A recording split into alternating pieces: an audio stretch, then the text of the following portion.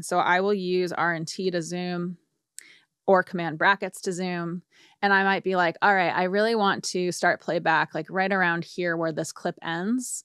I might click over here somewhere and then just do Option Tab to really quickly bring myself to the end of that clip. And so I can either start playback there or I can zoom way in if I wanted to work with something here. So I often use that to kind of more precisely target where I want to be in the session. So like Option Tab to go to the back and zoom in, or Tab to go to the front and zoom in on a clip. So it's a really helpful way to navigate your session using Tab. And then basically with the Tab to Transients option, which is when this is on here, this button with a little tab symbol, and then it's like a little waveform symbol here.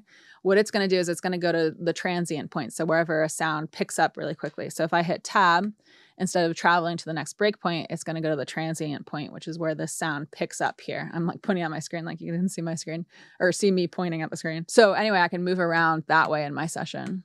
This one I don't use as often, but it can help you find, for example, the very beginning of a sound to then line it up with something, which can be very helpful at points. So I'm just going to return this to normal Tab because I use that more often. And that is using Tab in Pro Tools. So another one that I find very, very helpful in Pro Tools is the idea of using Option to return things to zero or return things to normal. So for example, if I bring down this volume fader and I want to bring it to exactly 0, I can just hold Option or Alt if you're on Windows and just click on it and it brings that to 0. Same thing with things like pan knobs. If I want to bring that to 0, Option, click, brings it to 0. So it's super quick, super easy, great way to normalize things again if you're trying to do that. And it works in a range of different applications. It also works sometimes to remove things if like the default is for the thing not to be there. So for example, with this marker, if I hold Option and click on it, it'll delete it for me. So Option in Pro Tools, super helpful to understand the range of ways that it can be used. To summarize the quick shortcuts that are buried in the keyboard, I can do comma and period to nudge things backwards and forwards. I can do P and semicolon to move my highlight up and down. P is up, semicolon is down. I can do D, F, and G to do quick fades. I can do A and then S to do quick trims from the beginning or the end, and I can do R and T to zoom. Finally, we have the cache size, and there's only one reason why I tend to change this, and that is if you get that horrible, garbled, distorted sound. It basically sounds like you hit play and everything seems like it's running smoothly, but when you're listening, it sounds really, really distorted and garbled and awful. And anyone who's run a Pro Tools session, like a big Pro Tools session on a laptop, would probably be really familiar with this. What I did for a long time is I would just have to restart, I think, all of Pro Tools to fix the garble, right? Because it's, you know, you'd hit pause and sit for a second and usually it would still be there. Occasionally it won't be, but usually it will. So I would always just restart Pro Tools to fix it. But what I figured out at some point, like a few years back, I think, is that if you go to this cache size and you change it to anything, so right now it's on 44, you just change it to whatever, just change it to something different and then hit OK, that'll fix the garble and you don't have to restart your whole session. So if I record enable this track, I'm going to leave it unmuted so I can hear it. Now you can hear me with a delay. Ooh, I hate it. I can't handle it. Okay, so we have that going. If we then go and turn on low latency monitoring, I have it set right now so that when I turn this on, you see the signal, but you're not going to hear it. So I don't have to worry about that delay, that latency, right? That echo. So when you have this on, sometimes you have this setting on and you like this setting and you prefer it this way so you don't have to hear that echo or what have you, right? So sometimes you'll have this setting on, but it would just be a little bit better if you could also have the send to the reverb active, right? Because then, for example, the singer might want to hear a little bit of reverb while they perform. It helps them improve their performance. And so what you can do is you can go to setup and then preferences here. And then what you want to do is go to the mixing tab and it's somewhere in here. Let me find it. Yeah, so it's right here.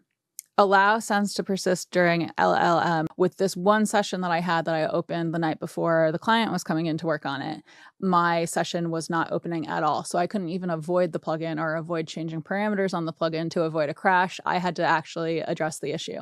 So the thing you can do is once Pro Tools is, you'll notice that Pro Tools is running here for me. So once Pro Tools is running, you can hold Shift and then click on your PTX file. Or you can do this from the open dialog page, right? And you'll notice that I am holding Shift this whole time as I'm talking. The whole time it's opening, I'm holding Shift. And so what that does is you'll notice here it says plugin inactive. I had a plugin open last time I saved.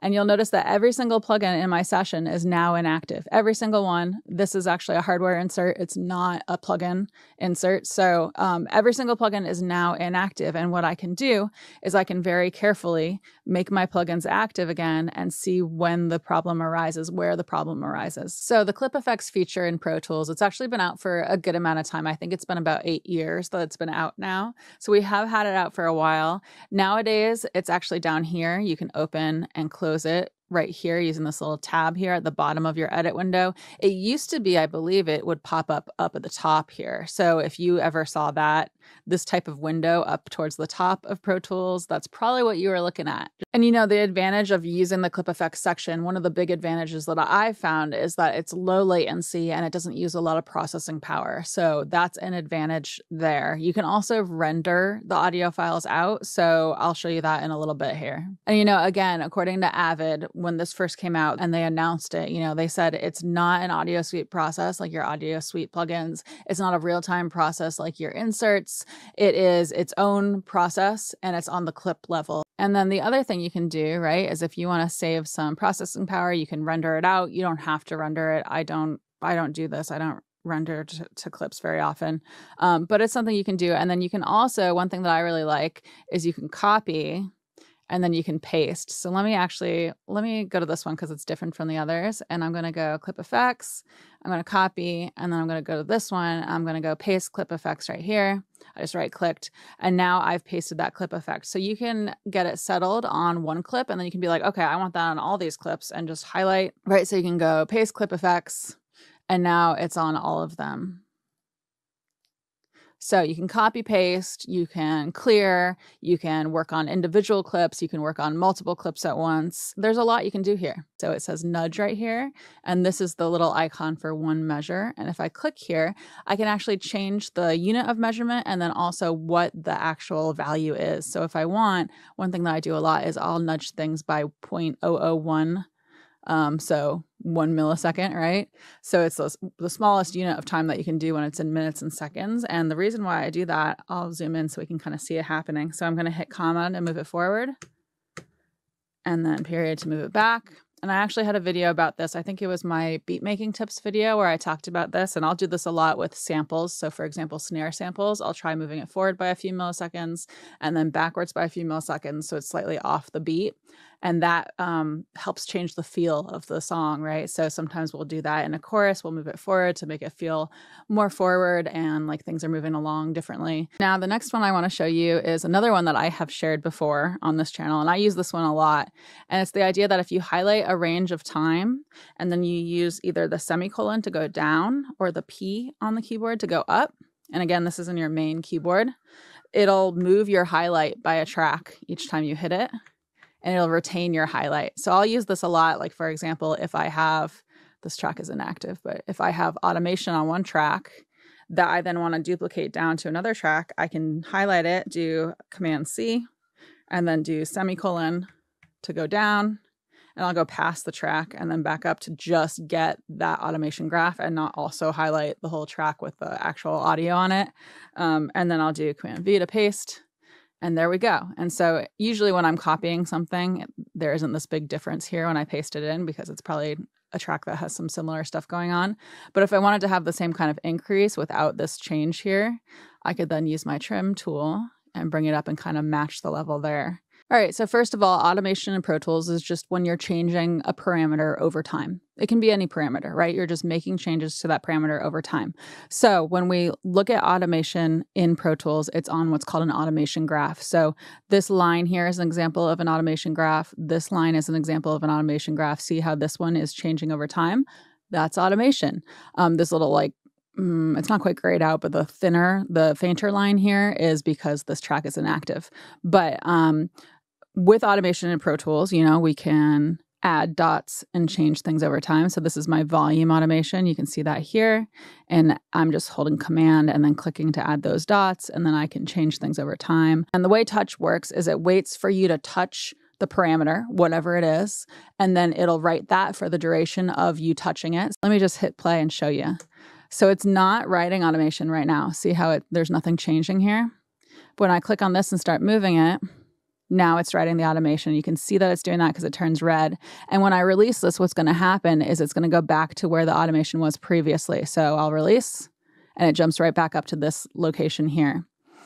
Same idea if I switch over and I move things here, or if I move the panning, and we can now see that here. So that's how touch works. It waits for you to touch the parameter, and then it automates it while you're moving it. Now, another one that you can use is you can use Option and then Control, hold those down, and then use the up and down arrows to adjust the height of all your tracks, right? So notice how it's changing the height of all of my tracks. So for example, if I want to see all of my tracks all at once, I can hit the down arrow until I see them all at once. And that's, as long as you don't have so many tracks that it's not possible, right? But this is really handy for quickly adjusting track height. I don't use this as much as some of the other ones on this list because I like to have, for example, my aux tracks a little bit bigger, and then I'll often make the individual audio tracks really small, that type of thing. But it is a helpful shortcut to know. So this is a shortcut I use super frequently within sessions, and that's to turn the click track on or off. So I have the click track ready to go and active. You do need to have it within the session here, but once you have it within your session, you can just hit 7 on the numeric keypad and your click will come back into play. So that's one way to really quickly bypass the click. And that's going to work for everyone. So I don't always do it this way, right? Sometimes I'll do it this way. It depends on what I'm doing. When I'm beat making, for example, I'll use that 7 on the numeric keypad to toggle the click on and off because it's faster. But if I have someone that's tracking, for example, a lot of times I will leave it active so that they still get it in their headphones through my send.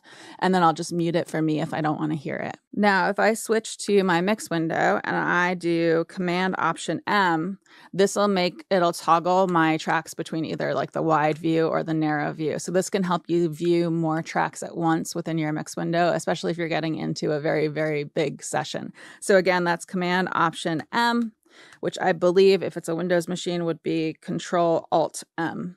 If you add Shift to that, so you do Command Shift and then up and down, you can add a second option here. So I just created a stereo master fader with my first one. So maybe the next one is to create a bunch of mono audio tracks, right? So I might hit the number 5 to create 5 at once. And I can just do this without having to move my mouse around. So it's much faster this way, right? So Command Shift and then down to add another type, right? Maybe I want to create a stereo instrument for this, whatever I'm working on, right?